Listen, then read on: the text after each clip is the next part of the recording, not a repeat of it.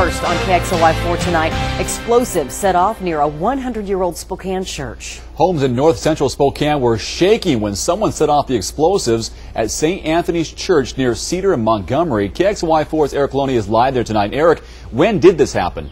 Well, it happened just before midnight last night, and the FBI's Joint Terrorism Task Force has looked into it. This device was set off in a stairwell here on the west side of St. Anthony's, and the FBI is telling us right now that there appears to be no connection to any sort of domestic terrorism.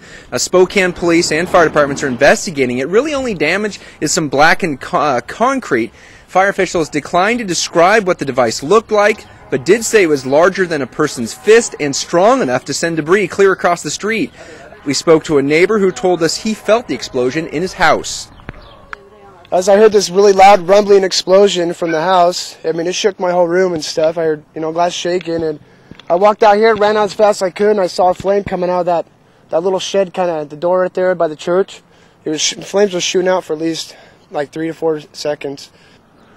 Fire officials say the device ended up burning itself out, and they've sent what's left of the device to the Washington State Patrol Crime Lab. They're also investigating if there's possible more devices.